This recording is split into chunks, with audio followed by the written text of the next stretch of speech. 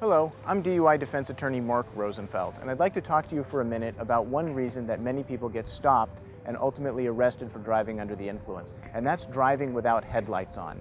Driving without headlights on is actually very common now that most cars have automatic headlights. Back in the 1970s, when a lot of the original research was done on driving under the influence, driving without headlights was a clue that someone may be impaired for purposes of driving.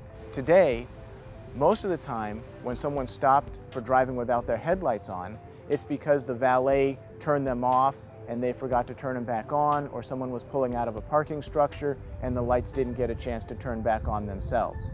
However, police officers still use this as a clue that someone may be impaired for purposes of driving.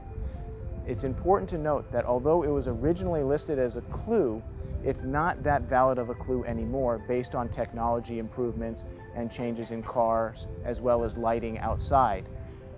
It's important to know that driving without headlights on does not show that somebody is impaired for purposes of driving. It just shows that the lights didn't turn on.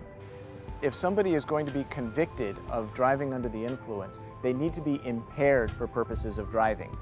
Although driving without your headlights on may be a vehicle code violation, it does not equal impairment, it does not equal drunk driving. It's important to know that just because somebody is stopped for driving without headlights on does not mean that they should be convicted of a DUI.